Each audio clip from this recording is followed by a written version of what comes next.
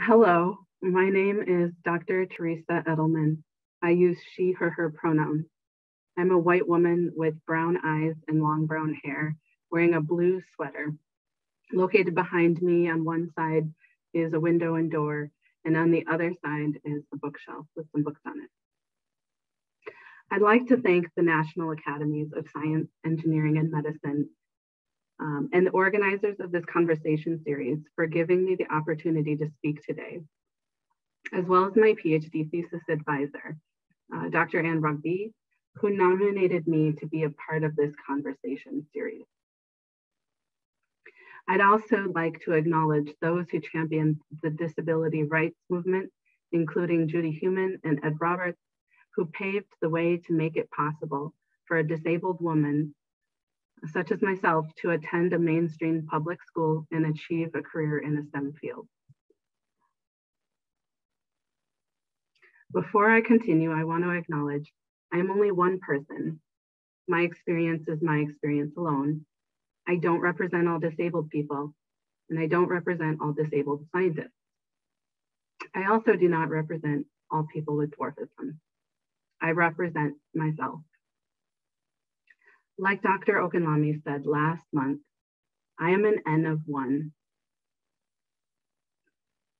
I earned my PhD at the University of Minnesota in molecular biology and genetics, and now teach biology at Minneapolis Community and Technical College. I am co-PI for a STEM mentorship program at Minneapolis College. And as part of disability advocacy, I work to bring awareness to disability and ableism to the Minnesota State Colleges and Universities system. I'm also part of the Minnesota Partners in Policymaking Disability Leadership Training Program this year.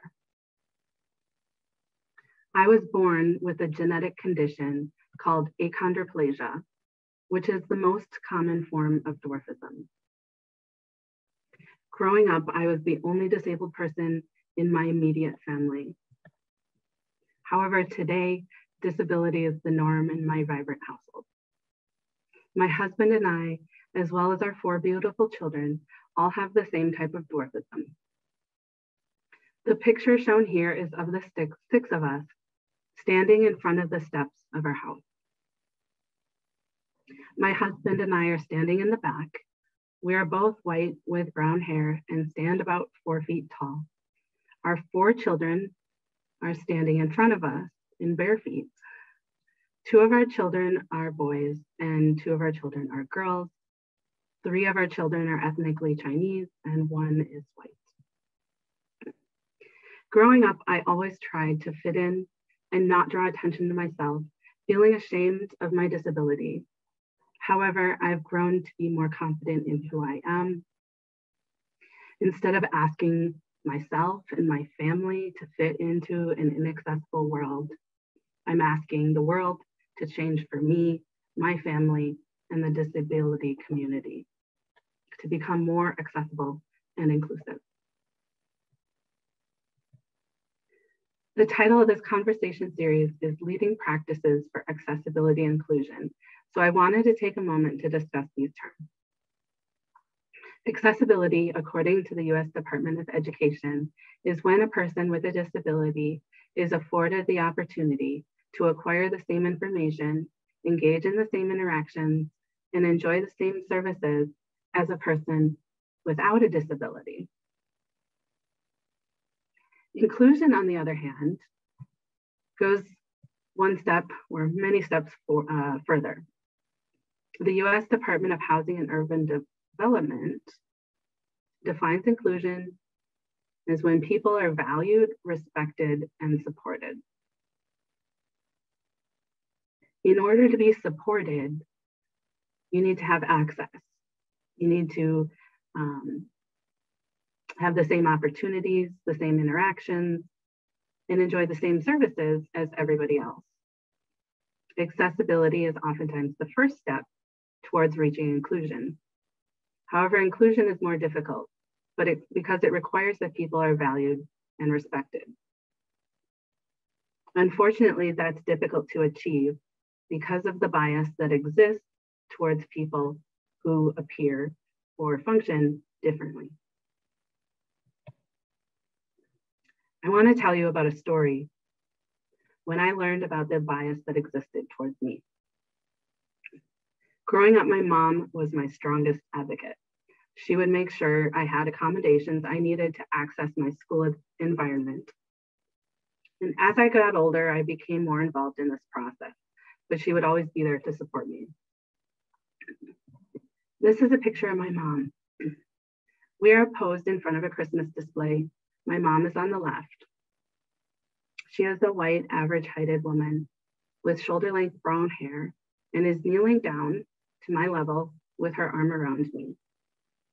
I'm standing on the right, my brown hair pulled back into a ponytail.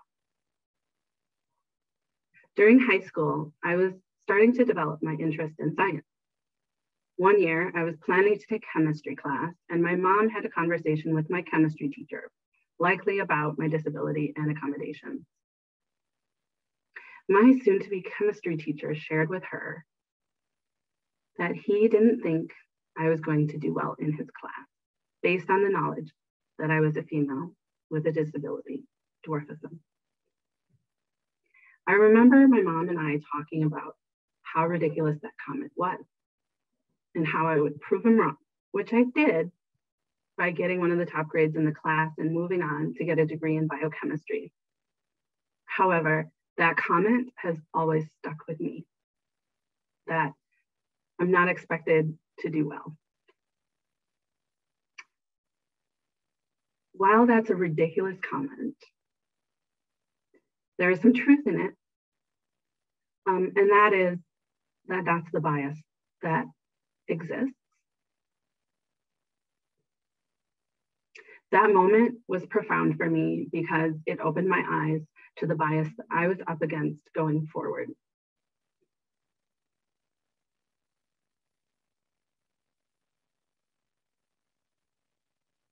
Bias is a harder thing to push against and overcome than any inaccessible environment.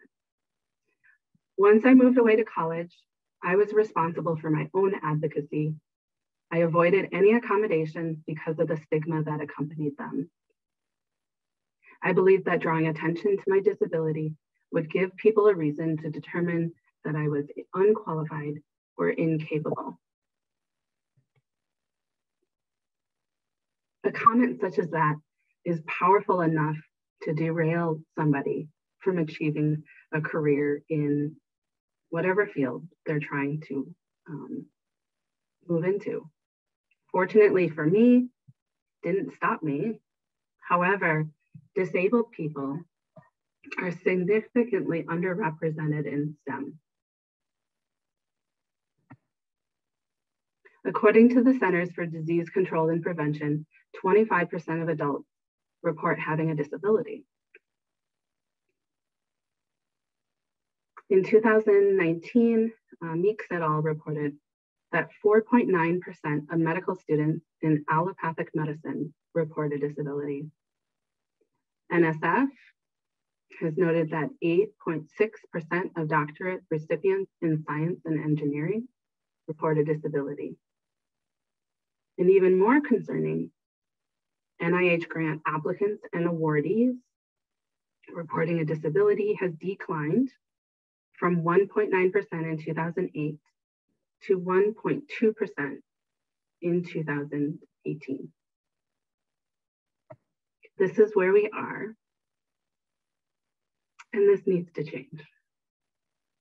The lack of representation from those with disabilities diminishes the field because it prevents input from people who bring a unique and valuable perspective.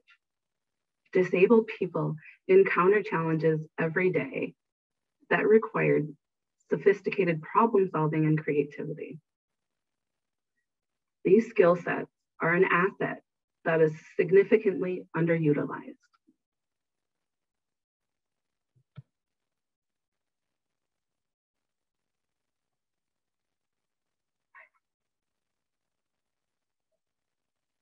There are many barriers that can prevent somebody with a disability from accessing an environment in a STEM field. In order to make something inaccessible become accessible, an accommodation is required. Not only is the inaccessible environment itself a barrier, but the process involved in acquiring an accommodation is also a barrier.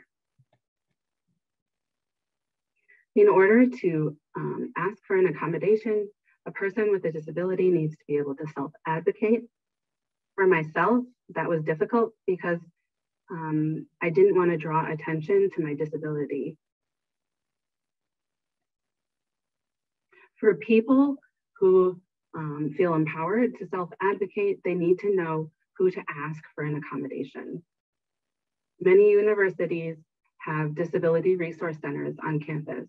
However, they usually cater towards undergraduate students. For other people, such as graduate students, postdocs, faculty, and staff, it's less clear of who to ask for an accommodation. In order to ask for an accommodation, you also need to disclose your disability. For myself, my disability is visible. However, many people have non-apparent disabilities and choose not to disclose because of the stigma that is surrounding disability. You also have to provide documentation often. Documentation is usually in the form of a doctor's note that requires a diagnosis as well as medical appointment that costs money and or insurance. You also have to know what to ask for. And sometimes that's not very clear, especially if you're starting a new job or you're working from one environment to a next or from one tool to a different tool. Also, many people may not even know what they can ask for. And finally, the accommodation request needs to be granted. There is usually a department or agency involved in granting requests. They are the gatekeepers to providing accommodation, and they get to determine what a reasonable accommodation is or isn't.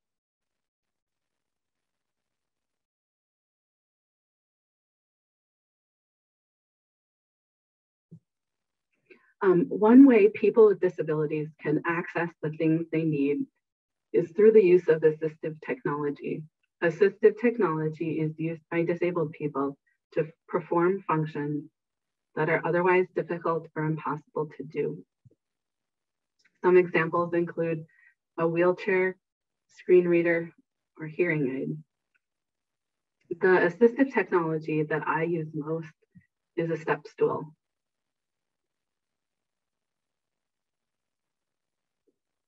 Most research labs or lab benches come up to about my shoulder. So that's a surface that's difficult for me to function at. When I step up on a stool, it brings me up to the same level of the lab bench. The picture here shows me standing on the first step of a two-step stool.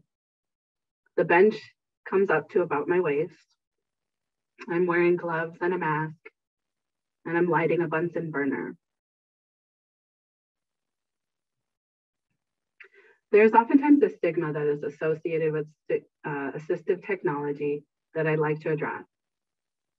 When someone requires a device to perform a task, onlookers often assume that the disabled person cannot perform the task as well or as safely as an able-bodied person.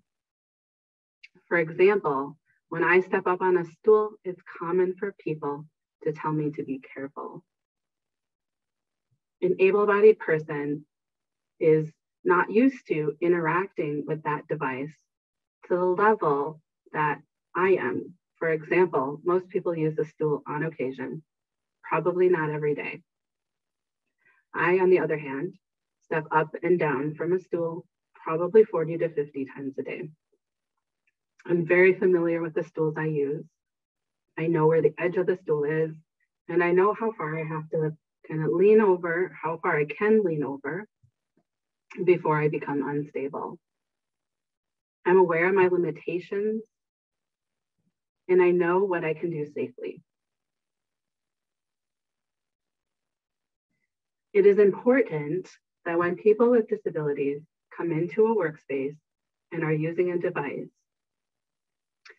that the stigma or assumption that they are not functioning as well or as safely needs to be addressed and cannot prevent somebody with a disability from working and functioning in a lab.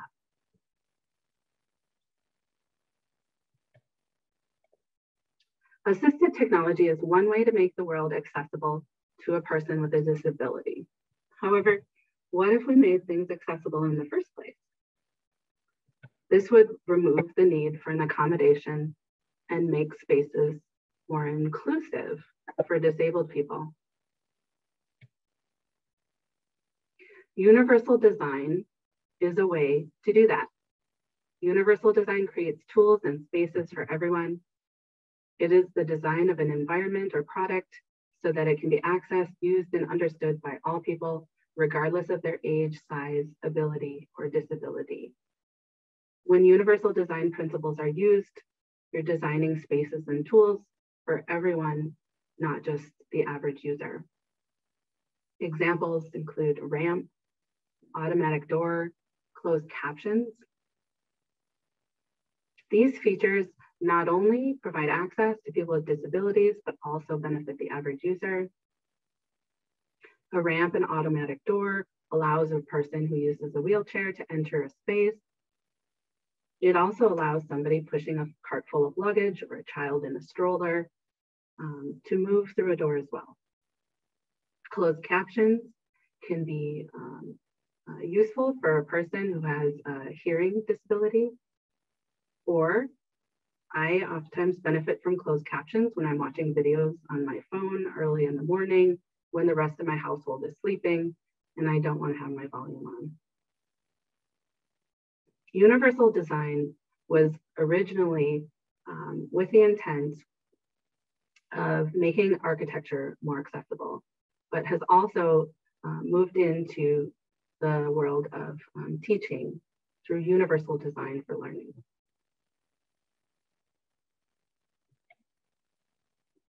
One piece of universally designed equipment that I benefited from when I was working in the research lab was a height adjustable lab bench. In the picture shown here on the left, I'm working at the bench. However, the difference between this picture and the one that I showed you earlier is that I'm no longer standing on a stool. My feet are planted on the floor. The bench comes up to about my waist, and I'm able to use it and do whatever I need on the surface. I'm wearing a mask and gloves in this picture, and I'm holding a pipette pen. I'm aliquoting liquid into tubes that are positioned in an Eppendorf rack.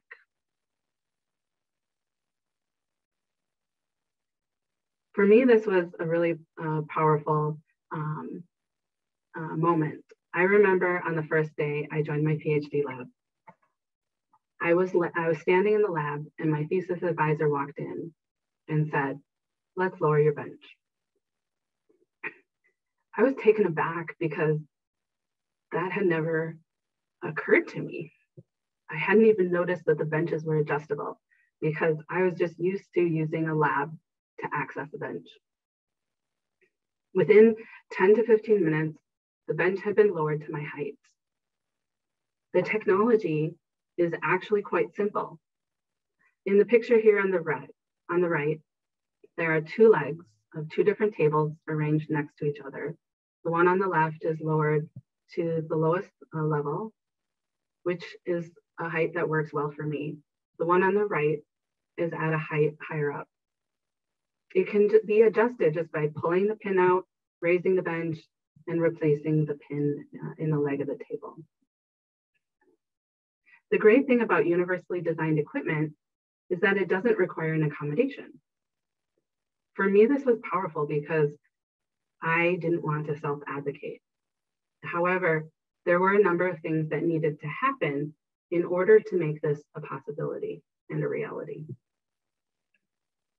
First, people needed to design the equipment. Somebody designed a table that could be adjusted to various heights. Secondly, the people or the group that was responsible for choosing the equipment and the furnishings for the lab when it was designed needed to choose that equipment. And third of all, my thesis advisor pointed out we could lower it. Nothing was required from me.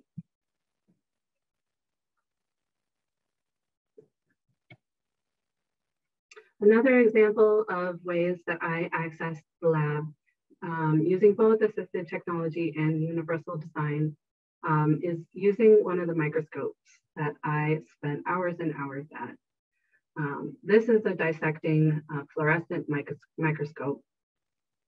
I'm sitting at a height adjustable chair, and at the height in which I can view the microscope through the oculars, the chair can adjust, but the oculars can also adjust, not just left and right, but also up and down. On this microscope, there was a foot pedal. And since my legs are short, I can't reach the foot pedal. So one thing I did to work around that was to take a large catalog that nobody was using in the lab and put it on top of the pedal to hold the pedal down. Then you can see I'm reaching around to the back of the microscope. On the right-hand side, there's a dial to increase and decrease the intensity of the light. Rather than using the foot pedal, I just used the adjustment knob to turn the light off and on.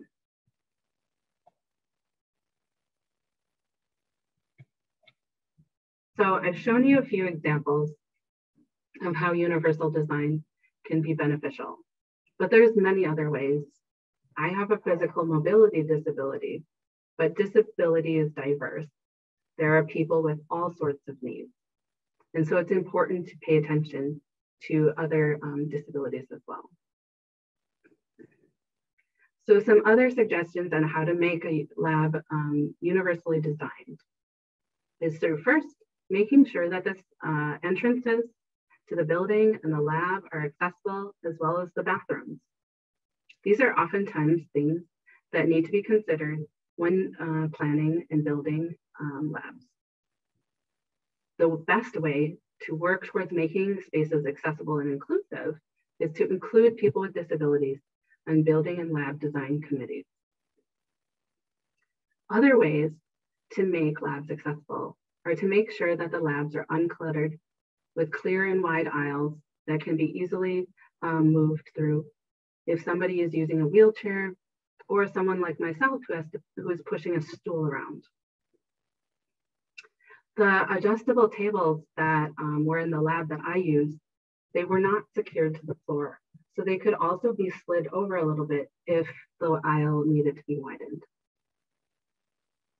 So adjustable lab benches and chairs are good options because, which I've mentioned. There's also electronic and ergonomic pipettes that can be helpful for somebody with difficulties fine motor control. Plastic beakers and graduated cylinders are useful. When I was working in the lab, I had a selection of both glass and plastic containers, and I oftentimes gravitated towards the plastic ones because they were lighter weight. The graduations were oftentimes raised, and so they were easier to grip, and I didn't have to worry about breaking them. Fume hoods are also difficult to navigate because there's a flammable cabinet down below and then the glass shield. There are portable ductless options that can be put on a height adjustable table and made accessible for somebody who uses a wheelchair or somebody who's short statured like myself. Flexible electrical, water, and gas connections allow equipment to be brought closer and more usable if reach is a difficulty. Also, a lab assistant or lab partner is a great option for a person with a disability who has difficulties with specific tasks, which is something we do all the time. I remember there were certain people that were better at certain tasks, and we oftentimes delegated to those lab personnel. Accessible documents and electronic lab notebooks can be useful for people who use screen reader or for people who have difficulties writing and typing is easier. Additionally, verbal or written instructions can be beneficial for people with visual or hearing disabilities. Now, this is just a list, short list that I've included. However, I want to point out that Dr. Bergstaller has a great resource called Making Science Labs Accessible to Students with Disabilities. This resource has a much more comprehensive list and has suggestions broken down into types of disabilities.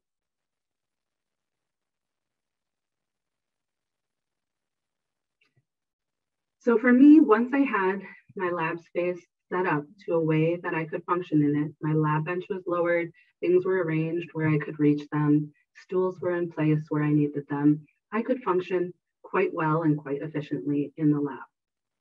However, one of the things that was very difficult for me as a scientist was attending meetings and social events. It's important as a field to pay attention to these things, especially when these events are important for advancement within the field. Inaccessible meetings and social events can prevent people with disabilities from making progress. A few examples from my personal experience: graduate school interviews included social events at bars to interact and get to know some of the current graduate students. It was mentioned last month on the discussion panel how inaccessible bars are. And I want to reiterate that they are very inaccessible. Not only are they overstimulating in a sensory way, but for a person with a mobility disability, they can be hard to navigate because they're crowded. The tables are at a high height, as well as the chairs, and the bathrooms are oftentimes difficult to maneuver in. People are also not always on their best behavior at bars. For a person with a visible disability, such as myself, that can be feel unsafe. Also, for people who are in recovery, events at bars is not a supportive environment. Grad school interviews also included dinners at faculty's houses, which were really hospitable. However, oftentimes people's homes are not accessible. And so it's important to make sure that there are accessible options for events such as this. Research meetings were probably the most difficult thing for me to navigate in my research career. I attended a research meeting every year.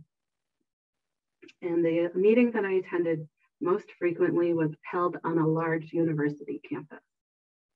Most of the talks during the day were located far apart. Sometimes I needed to walk a half a mile or more to get from one talk to the next, and had about 5 or 10 minutes to do so. That was a huge barrier for me. And I ended up choosing talks that were within close proximity to one another, rather than the ones that related to the topics I was most interested in. Poster sessions were also physically difficult to navigate. The image here on the right is an aerial view of a poster session that I attended. In this image, you can see that the event is held in a large sports arena. There are aisles and aisles of posters and a large crowd of people.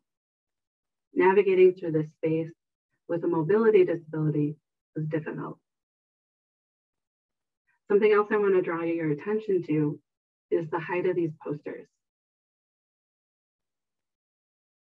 For an average heighted person, these posters are at least halfway above their heads. For me, I come up to about the bottom of these poster boards. These posters are almost entirely above my head. Not only is that difficult to look up to and read, but looking up and walking around for an extended period of time caused extensive strain to my back to the point where I could barely walk. I also presented posters at these meetings and couldn't even point to things on my poster. The first time I presented, it was difficult to present because I couldn't point to anything. Eventually, I started bringing a laser pointer so that I could point to things on my poster. Social hours were usually hosted after a poster session. If I could physically manage it, it was difficult too because there was usually no seating available or very limited seating. During the pandemic, I attended a 2-day virtual symposium.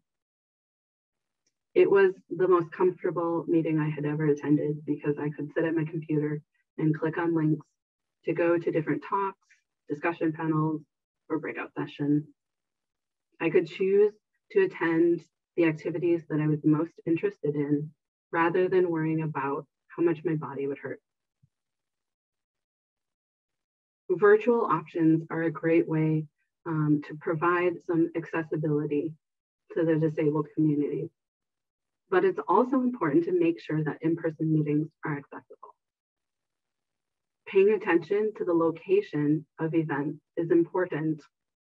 If events cannot be held near one another, then making sure that there's accessible transportation available. Poster sessions can be made accessible by posting posters and making them available online, or providing printouts to people who have difficulties viewing the poster. Social hours can also be made accessible by hosting them in areas that are easy to navigate and maneuver through, and also providing ample and a variety of seating options.